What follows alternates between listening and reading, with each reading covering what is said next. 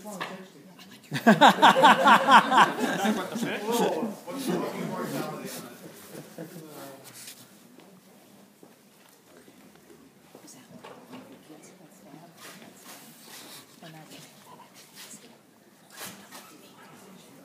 Well, I guess you're mostly here, so I'll go ahead and start early.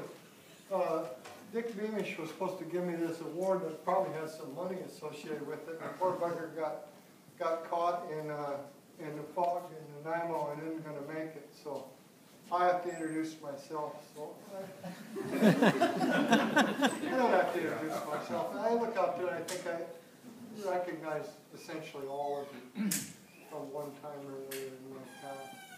I guess you all know that I've been at UBC since 1969, 44 years at this place. And I thought I would just reflect with you a little bit about what's happened to me over those years in terms of my research career primarily. Not the other part?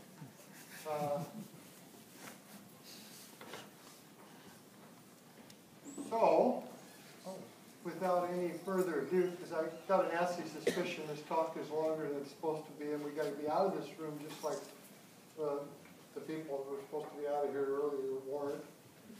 I'm going to do two things, or talk about four things. I'm going to talk about some things I'm proud of having done, some couple of problems that I have not been able to solve, some things that I'm not proud about my career and my past, and then finally close with a couple of lessons, particularly for fisheries, targeted at Fisheries Centre graduate students.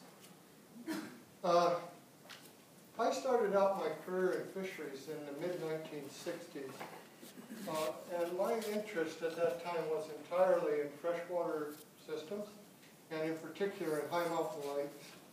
And I was pretty much strictly a field ecologist by background and training. I never saw a mathematical equation except in maybe a high school class until I was a graduate student. I was at a university where I was fortunate enough to be a test student for the first program in the world in systems ecology education.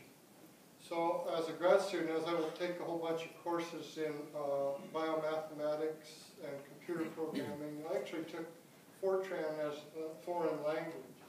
And I became interested in this whole field of systems ecology and mathematical modeling, kind of side-like to what I expected to be a career of pure biology fieldwork. By the time I got to UBC, Peter Larkin, who hired me here at UBC, wasn't interested in me wandering around in the mountains like I'd been doing all my life. He hired me because of the mathematical modeling and the systems ecology work that I've been doing. And virtually everything that's happened that I think is worthwhile in my career has revolved around what I learned in a couple of years of graduate study about modeling and the use of modeling. Those of you who take my fisheries classes hear me say that just about every important fisheries problem there is a quantitative problem.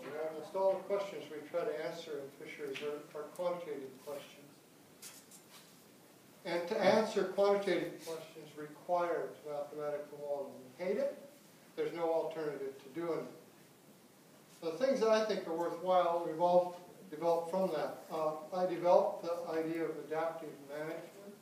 I'll tell you a little bit more about that. I developed another thing called foraging arena theory that now allows us to build ecosystem models that actually work.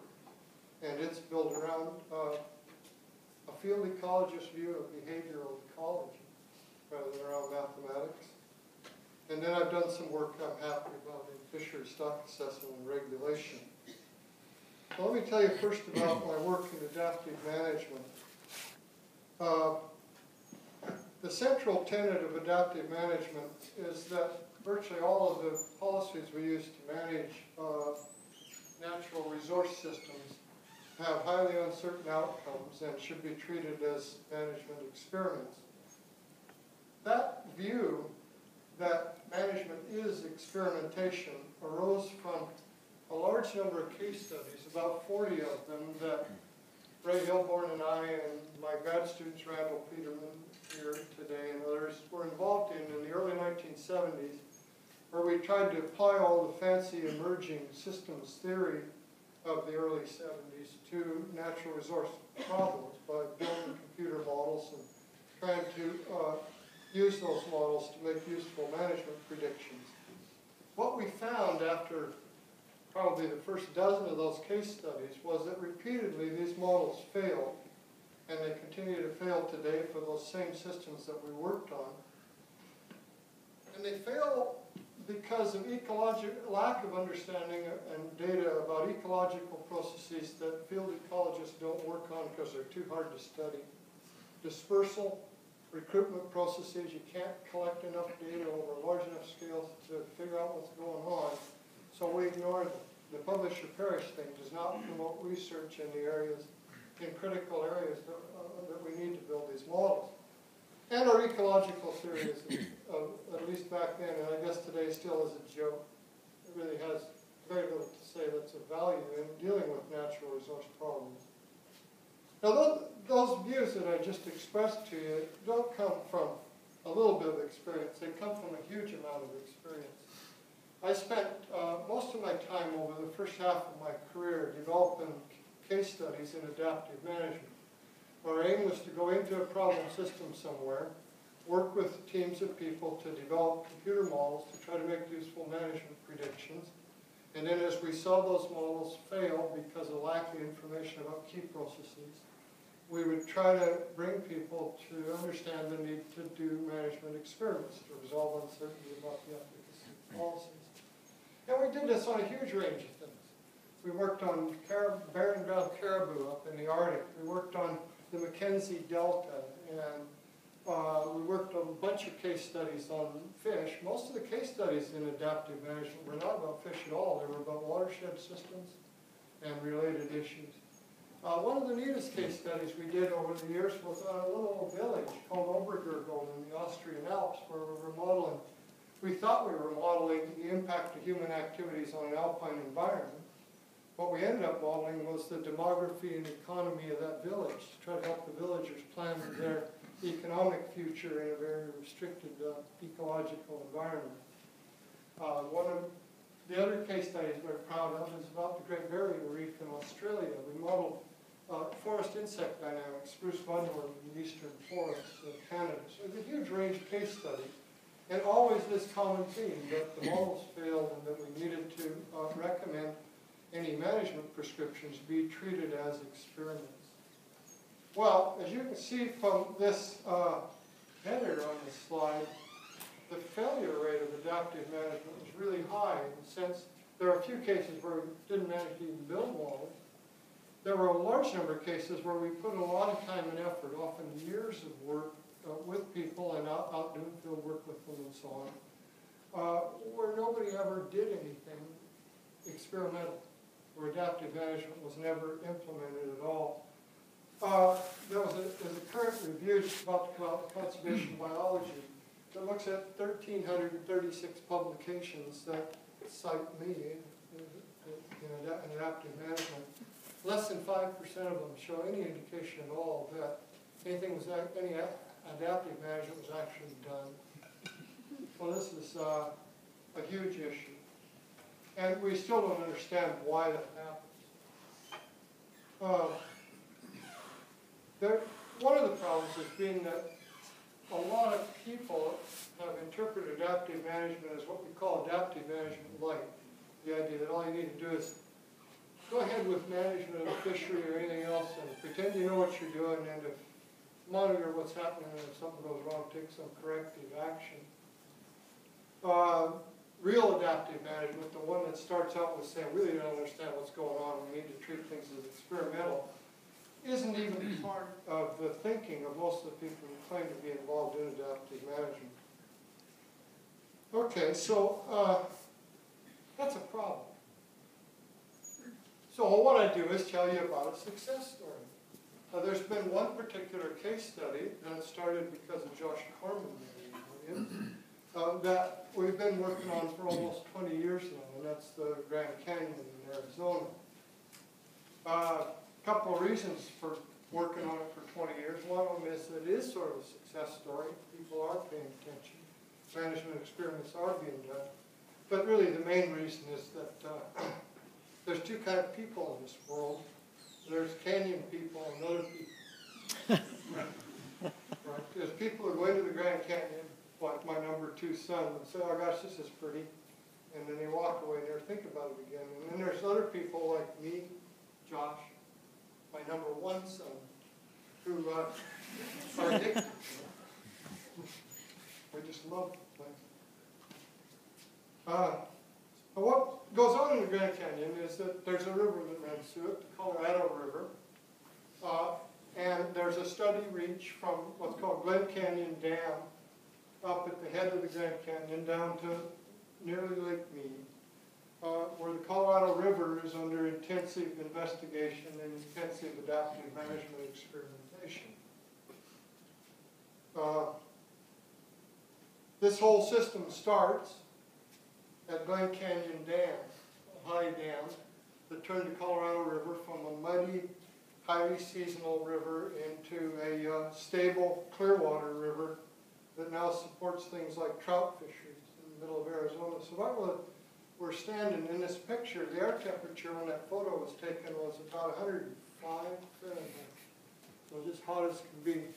The water temperature was 8 degrees centigrade, and that river is full of rainbow trout. So what Glen Canyon Dam did was to cause a massive change in the hydrology of the river from highly seasonal flows with highly seasonal temperature variation and sedimentation into a system that flatlines most of the time, except when regulatory releases are made during El Nino years or experiments are done to see what the effect of variable flow is in the system. Well, that massive change in the hydrology of the Colorado River has pretty obviously generated a lot of major ecological changes. The Grand Canyon doesn't have a lot of places for people to camp when they go down into it, on rafts and so on, and so one of the key resources in the canyon is sand and, for beaches, and much of the management of the Grand Canyon is aimed at trying to preserve what sand is left and restore beaches. A lot of the flow management is done for that point. So beaches are one of the most important resources in the Grand Canyon ecosystem for campers and so on. And then there's trout that have entered the system as an invader, and lots of interesting endangered birds and things in the riparian zone. But a really critical focus of adaptive management has been on native fishes. The native fishes are mostly family Cyprinidae, the Catastonidae, they're suckers and chubs and things. They haven't fared very well in the face of the cold water and clear water environment. In particular, they're vulnerable to really high predation impacts from exotic trout and that. So a lot of the Grand Canyon Adaptive Management Program is focused on just 2 things. On making beaches, saving sand by managing flows, and then on trying to restore the humpback chub, one of the most important native fish, and the only one that's fully endangered on the U.S. endangered species list. So we've been designing our adaptive management program around really those 2 variables, beaches and humpback chub.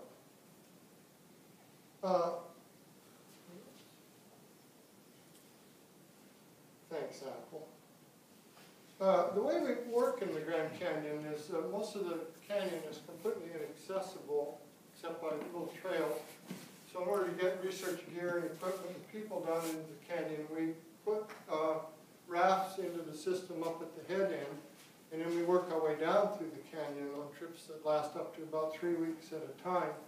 We use these great big freighters to carry the important stuff, beer in particular. The average beer consumption down there is about 10 beers per scientist per day. And then we use these wonderful little things called sport boats that have a great big engine on a little tiny boat to actually do the sampling work, because we can up and down run the various rapids with these little tiny boats. So we can reach most places in the canyon to gather biological and physical information about the ecology of the system. There's a tributary to the Colorado River. I put this picture up because it's really, for 2 reasons, called Colorado, Little Colorado. It's really beautiful. It's a carbonate stream from a spring, so it's got this wonderful blue color. It also is the main spawning area for a couple of the native fish species that are endangered. So our research work extends up into this tributary, mainly using helicopters to get in and access it. Field work and adaptive management of the system is very expensive. It costs about $3 million a year for the various monitoring programs that take place down in the canyon. Every time we launch those rafts, it's about $150,000, Josh. That's just, as soon as you leave the dock, you spend $150,000. So it's not cheap. Despite that, they're still doing adaptive management. One of the key things we learned from the Grand Canyon case study is about the idea of surprise in adaptive management. We say that adaptive management is about learning how systems respond to management treatments. But if you ask what we mean by learning, learning really is things that happen as surprises. You already knew it, not surprised.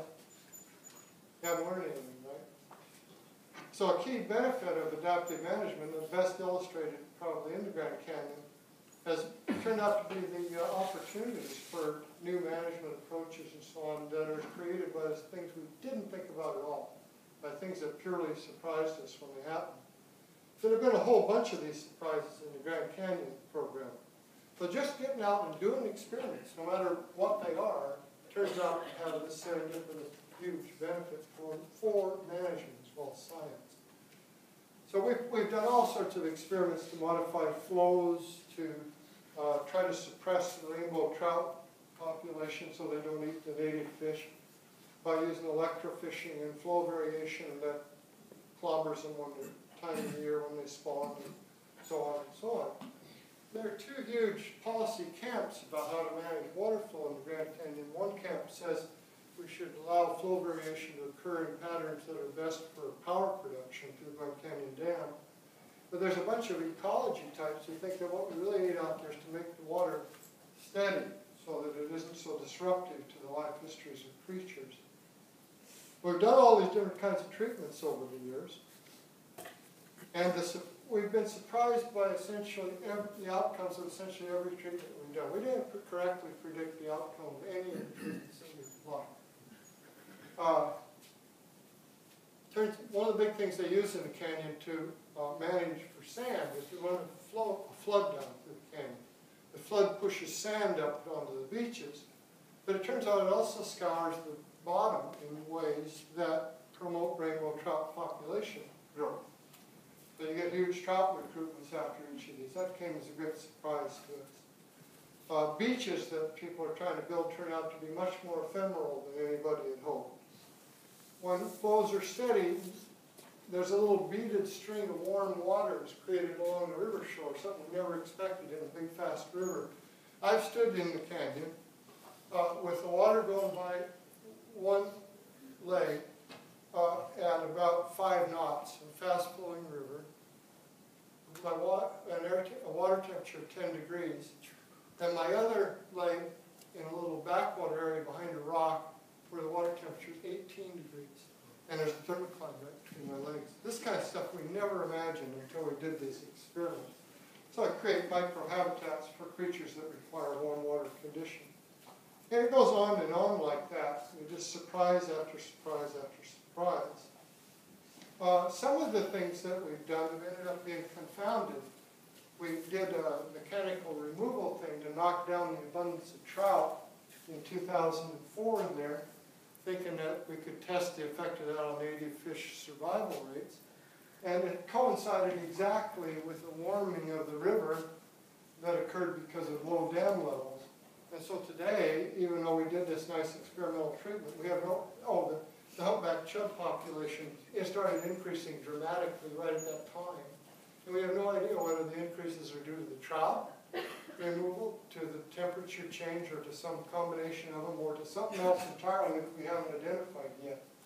So experimentation in these big systems is hard and can produce badly confounded results. The biggest surprise, I think, to all of us as ecologists was that native fish didn't respond the way they were supposed to. There's an experiment that's been going on for about 4 years now, where in the fall we take all of the diurnal variation out of the flow. Normally, levels or water flows go up to say 20,000 CFS during the day when they're producing power, and they drop way down at night. And that was thought, that diurnal flow variation was thought to cause major problems for fishes living in the river. So what we did is experiments where we flattened out the flow for periods of several months each fall to see if it would improve native fish survival. Well, to our great surprise, the native fish survival rates went down instead of up as soon as we stabilized the flows. And the really surprising thing to us was that body growth rates are much higher when the water's going up and down and when it's a nasty environment for the fish than when it's a more favorable environment. Growth goes down under conditions that every biologist thought would favor these fish. Well, that is an amazing surprise, and it creates huge opportunities for management using flow fluctuation as a way of actually enhancing the survival of these native fish, where everybody thought before that the effect would be just the opposite, that we hurt them. So if you didn't think surprise is important, there's the best example I can show you of it in the field of applied ecology generally. I can think of no case study where we've been so absolutely flabbergasted by what the experiments told us compared to what we expected. Okay, the second general work that I've done that I'm proud of is called foraging arena theory today. Foraging arena theory happened because of my number 2 son, Will. We were out fishing on Roach Lake up in the BC interior, and Will was bored, and he's leaning on one side of the boat, and he's seeing really large daphne out in the water column of this lake. And he says, "Why don't the fish eat all those daphne, Dad?" And I'd worked on the effect of fish on zooplankton body sizes before, and I looked and I said, those big daphne should not be in this lake. The lake's full of trout. But without even thinking about it, I turned to Will and I said, well, Will, the reason those daphne are out here where we're fishing for the big fish is that the little fish aren't out here too. The little fish are in against shore, because if we tether a juvenile rainbow trout out in the middle of Roach Lake here, it'll have a lifespan of about 10 minutes before one of those big fish gets it. So those little fish are occupying a very restricted spatial habitat in response to predation risk. And that habitat restriction is why this food supply for them isn't being cut by them. And about 10 minutes after I told Will that, I said, wait a minute, what did I just say to him? I said to him that all our basic ecological theory, which is mostly borrowed from swimming,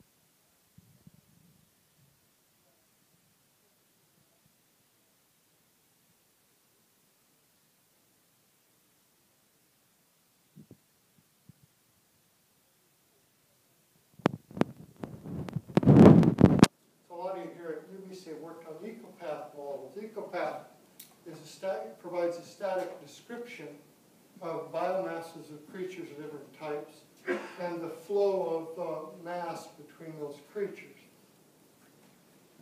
Essentially energy flow patterns. But if we're going to take those kind of descriptions and say anything dynamic about change over time, we've got to make predictions about how those flow rates will vary when the abundance of the creatures vary due to one another and due to impacts like fisheries. The classic ecological theories all built around this thing called the mass action or well-mixed system hypothesis. That flow rate's basically got to be proportional to how many of the two players there are, how many predators and how many prey. An idea borrowed from your first-year chemistry course on interaction rates and chemical reactions. But foraging arena theory says, no, that's not right at all. The interaction takes place through these vulnerable subpopulations that are very small portions of the prey population. Prey are exchanging back and forth between them.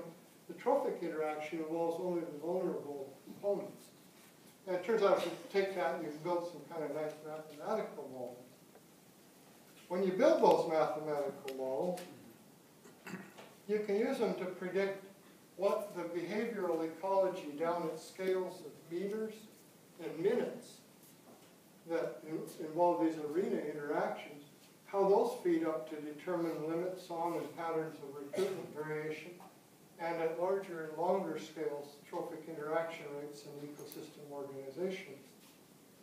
One of the first things that we discovered when we started following that logical chain using various kinds of modeling is that we could all of a sudden explain one of the most puzzling patterns in aquatic ecology, which is that almost all fish of almost all types, ranging in this example from shad in the Hudson River to anchovies off California to bluefin tuna in the southwestern Pacific, all show the same basic pattern of variation in their recruitment rates with changes in the abundance of eggs deposited by the parents. As you increase egg deposition, there's a rapid increase in recruitment at first, more eggs, more babies. But then over really wide ranges of parental abundance, there's no further increase in recruitment. We could never explain either the shape of this pattern or why the limiting recruitment rates out there are so much lower in general than we predict on the basis of our studies of the resources available that those creatures use. So foraging arena theory told us why we see these patterns and gave us a little bit better ways of modeling them.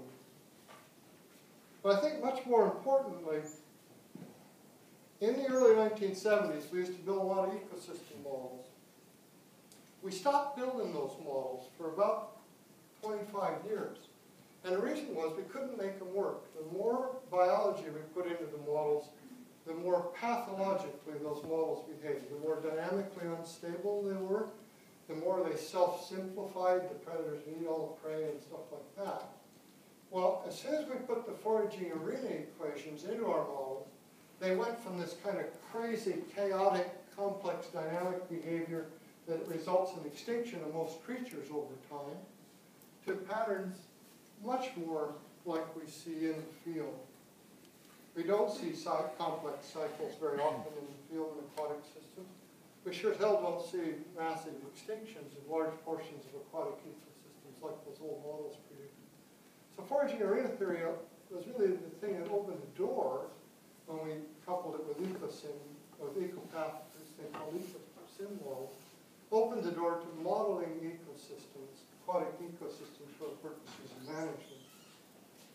And it's been really remarkable. One of the things we've been doing is fitting these ecosim models to time series data from multiple species for a large number of ecosystems. And the general rule is that if you've got fairly long time series data on 20 different kinds of creatures, the ecosim model is going to do a really good job of explaining patterns of variation, historical patterns of variation, in about maybe 18 of those 20 species. And that's a pretty good track record, I'd say. The model can capture, as complex as these dynamics are, the basic long-term behavior of such a large proportion of these ecosystems. Okay, so that's foraging arena theory, and that stuff continues to develop largely through Billy Christensen's work. The other thing I'm kind of proud of is the work that I've done in the development of fisheries stock assessment and regulation methods. The thing I'm most proud of about that work has been a kind of negative thing, and that was figuring out what goes wrong in fish stock assessments. This picture captures pretty much all of the stuff I've done. Now this is a picture of what happened to the Newfoundland cod stock as it collapsed, started to rebuild, and then collapsed down to zero. The red line is a solid estimate because virtually all the fish included in the red line got caught. Right, so we're not real uncertain about what the stock actually was. They got measured on the docks. Those funny lines that you see that start out way above the data and then all go up, each of those is a stock size estimate by DFO scientists on the East Coast and a projection forward after that estimate.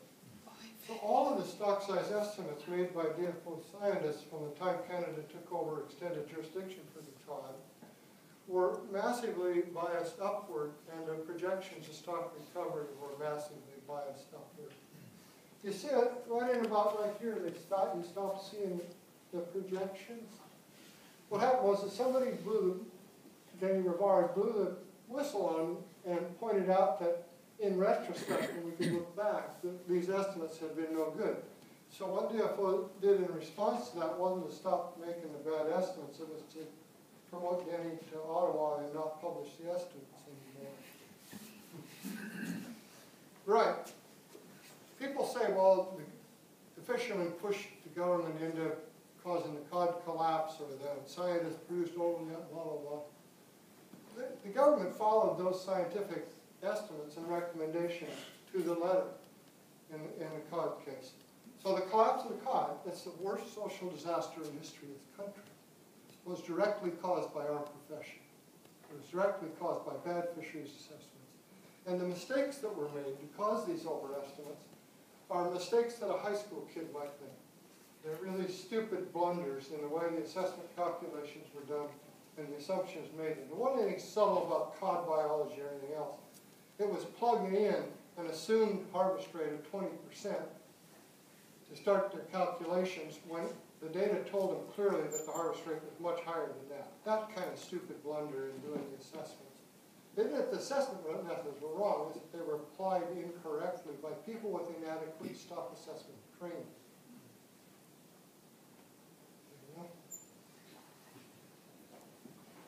Okay, so I've been working on various kinds of methods. Most of my students have been working on various kinds of methods for avoiding that kind of thing in the future. For developing better assessments, for figuring out what kind of data we really need to manage fisheries properly. One of the biggest lessons from that is that what we do not need is catch and effort. That does not solve any problem in fisheries management and assessment by itself. Now there's two main problems over my career that I've worked on and off that I just have defeated as a scientist. I don't know what's going on. I don't understand what's happening. One of them is that every major big fish stock collapse in the world has involved a massive contraction in the spatial range of the stock that made them much more vulnerable to harvesting and resulted in recruitment failure.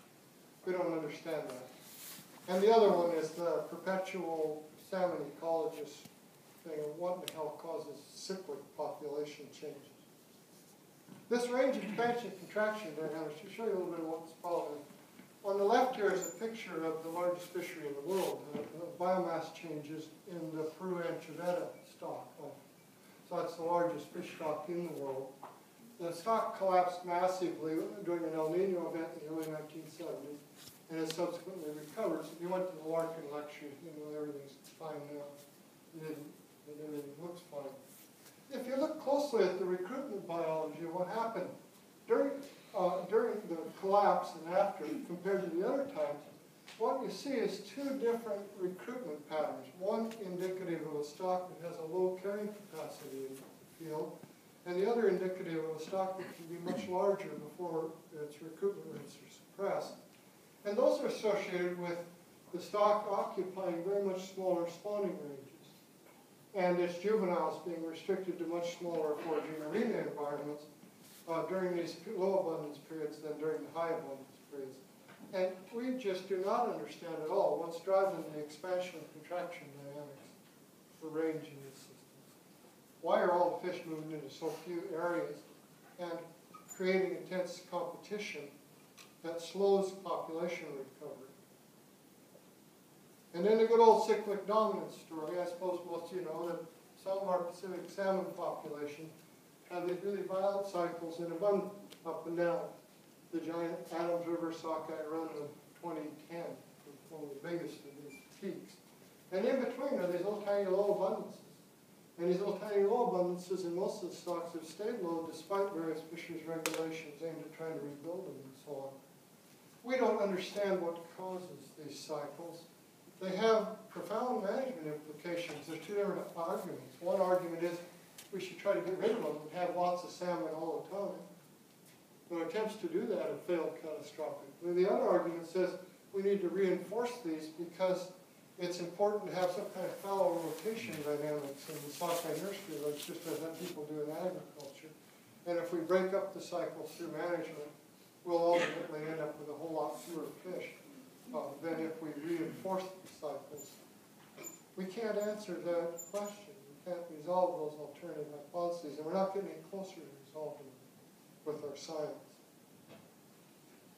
Okay, I just want to talk a little bit about personal regret about this experience. Probably the top regret I have is that I have had a lot of papers that didn't get published, including a whole bunch of them that were carried right through the review process to acceptance subject to revision, where I just said, to hell with this, I'm not interested anymore, turned my back on them. Something like 10 papers or 15 papers that got far, that were accepted, and I just been too lazy to do the final work, or didn't have somebody like Steve Martell I could pass them on to, and they would do all the nasty work to get it published. I've been really lazy in my publication career. Another thing is that I don't think I've been a good mentor for graduate students over the years. I think I could have done a lot more to have helped them, not so much while they were students, but more after they left. A good mentor ought to help people build their careers, not just build their education. Particularly earlier in my career, I abandoned a whole lot of people way too soon in their careers. I'm deeply regretful about the failure of adaptive management over the years. Obviously, all the time and effort I've put into it. And that we don't understand why it happens. We don't understand what the institutional things are that are causing adaptive management to continue to fail. Another thing I'm not proud of at all is that I think I've made some really unwise recommendations over the years for fisheries policy. And more importantly, I've made those recommendations in a very public way. Back in the 1980s, a bunch of us, Randall and I and others, were looking at Chinook and coho salmon populations around the Georgia Strait, and we saw them declining. And we assumed that those declines were caused by fishing. And we very publicly spoke out in newspapers and so on about how overfishing was causing these declines, and that there needed to be fisheries closures and major policy changes to correct the situation. And there were those policy changes. Thing is, we were wrong. Those salmon declines had nothing to do with fishing, as evidenced by the fact that the fishery closures did not do anything to promote recovery. The stocks have stayed down despite complete closures of fishery. The causes of the decline involve a decline in marine survival rates. And what's really spooky is that we had the marine survival data all the time that were telling us that it was not fishing during the time when I was waving my arms in newspapers and on radio and television about the need for fisheries regulation. We had the evidence, and I chose to ignore it. Basically, I couldn't, after the ego trips of having all that publicity, I couldn't be honest with myself.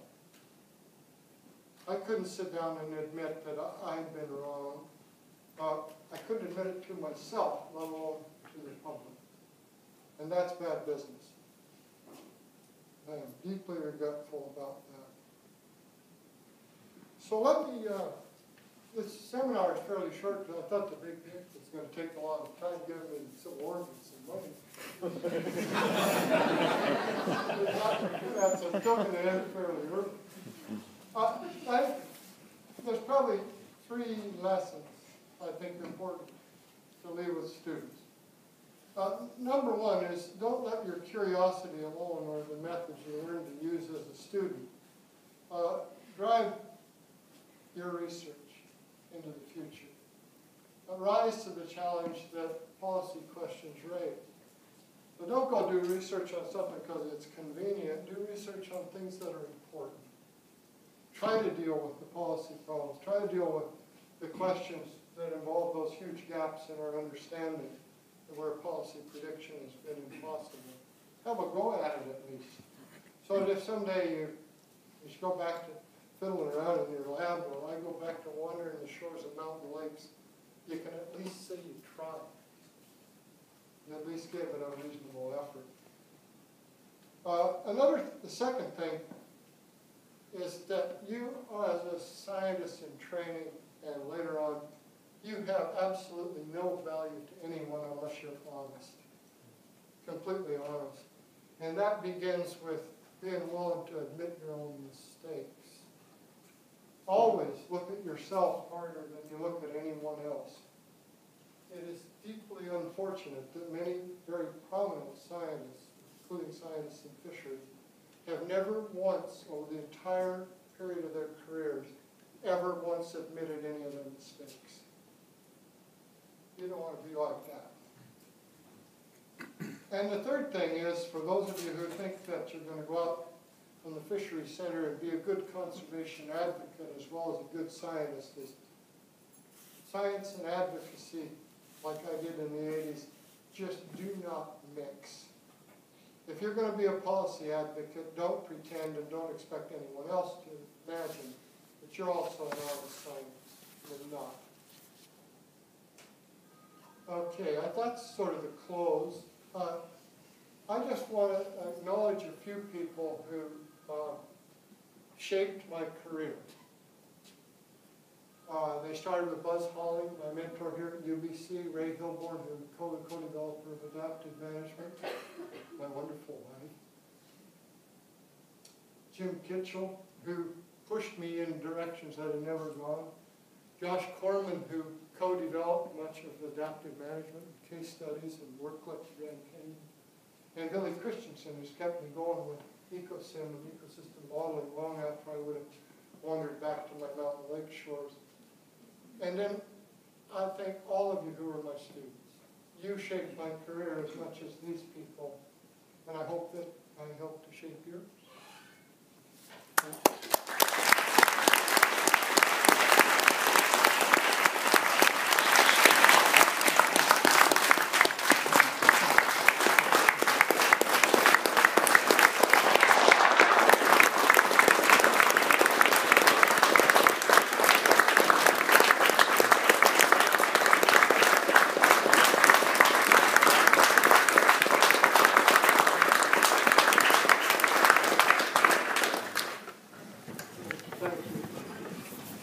I did not deserve that.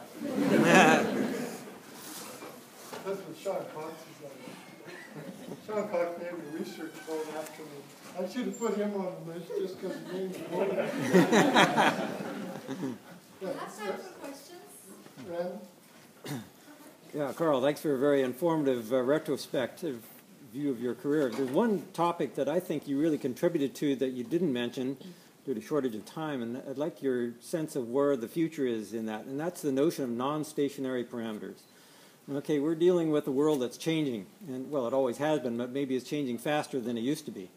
And from a management point of view, that's quite a challenge, because for one, your adaptive management ideas assume something there's stable about the underlying structure out there that you can get feedback on and then respond to. But that structure is changing out from under you. And so what do you recommend for dealing with this issue of non-stationarity in the future? Yeah. This is one of these places where our history in trying to quantify dynamics and build models and so on came from the wrong places. It came from chemists and physicists and others who deal with physical systems that are constructed to be predictable in some sense over time. Ecosystems aren't that way. Things are changing out there dramatically. With climate change, there's invasions of creatures, new creatures occupying our ecosystem, changing mortality regimes and so on. there's no such thing as a parameter in ecology. You know, there are physiological parameters that organisms have that affect how they perform ecologically. But there's no ecosystem out there that in any sense is going to look 20 years from now exactly like it looked today, unless it's an ecosystem that changes very slowly. And then it's actually changing, we're just too stupid to see it. We're just not thinking on the right time scale. So yeah, all ecosystems are highly non-stationary. We do not have either the statistical technology, the monitoring technology, or the thinking about how to deal with that change well. The methods that we have for detection of change, like your common filter tracking methods for productivity and stock recruitment relationships, are vulnerable to catastrophic failure if different parameters are changing than we assume, doing so. We can't deal with our data in short time blocks because ecological data have what's called a mad scientist problem. Nature is deliberately feeding us misleading patterns because its dynamics are linked to the variation itself. Kids in the 504 class heard about this morning. So we don't have an answer to this. Now, Holling's answer is adaptivity, is that we must design for the capability to respond to the variation as we observe it developing. And that flexibility is really the critical thing. And that means that we must not become involved in management policies that involve fixed rules that we assume are going to be the same year after year after year after year. So the fixed escapement levels that try to manage some of our salmon stocks to today are just not appropriate for the productivity of the stocks. They're completely wrong, and it's causing major losses to fishing industries. And it goes on and on like that. So we got to keep trying to do what you're doing, figure out how you've done, and try to figure out how to track the changes